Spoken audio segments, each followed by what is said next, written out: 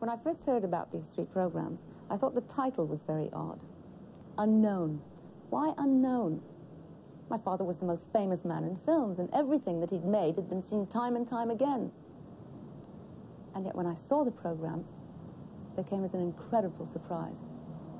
I was surprised by seeing films that I didn't even know existed. I was surprised at the sheer photographic quality of those early pictures. It's unbelievable. And I was surprised at how young he looked.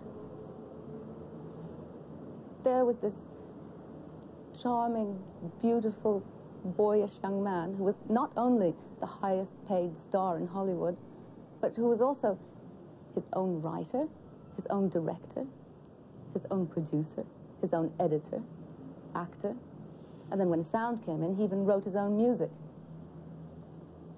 You'd think that he would have been very proud of all that hard work. Well, he was incredibly secretive.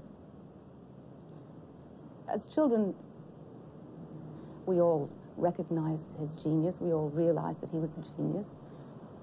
But frankly, we weren't very curious. And sometimes if we did ask him something, he'd say, "Get on with your homework." I understand why now.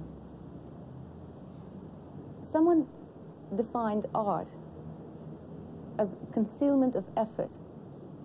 And clearly the effort involved in making a Chaplin film was superhuman, partly because of the way he worked. Apparently, sometimes he would begin with only one single idea and then he'd just make up the rest as he went along.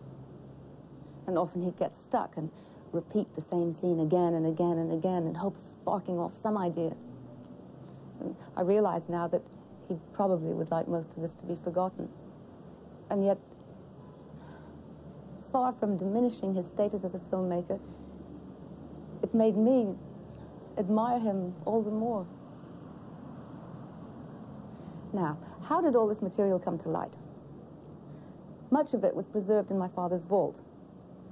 He had ordered it to be junked, but the orders hadn't been carried out, thank goodness. And my mother made the material available to the producers, to David and to Kevin. And as soon as this happened, rare Chaplin footage started appearing as if by magic. There's an American collector called Raymond Rohauer, who years before had acquired the outtakes of the comedies my father had made for Mutual in 1916. These too had been ordered to be burned in the 50s, but this man had saved them, thank goodness.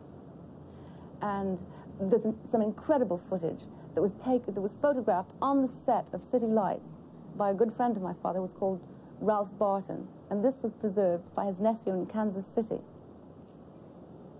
All these priceless discoveries have been combined with the more well-known sequences to reveal in the most incredible, moving way something that's never been seen before, which is Charlie Chaplin at work.